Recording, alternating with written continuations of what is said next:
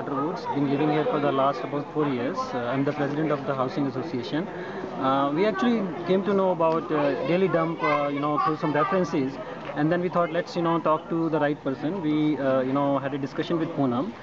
In the beginning, it was a little, I won't call it scary, but it was like we were hesitant. A lot of overheads. These big boxes are coming. Who will do that? How to do this? So we were a little bit, and it may not stink, but I think Poonam did a great job in explaining to us that they have done this thing in a lot of places, and we decided to go ahead. And within the last, I think, couple of months, the best thing I have seen the change is I took pictures of the BBMP truck when it goes out of Waterwoods. It was full of everything, whatever you can think of. And after daily dump started, we took some more pictures, and now we can see that we are the feeling we have in good feeling we have is that we are throwing very less wastage outside our complex. I think which is a great feeling, and also we are helping nature, and we are kind of recycling the things, including plants.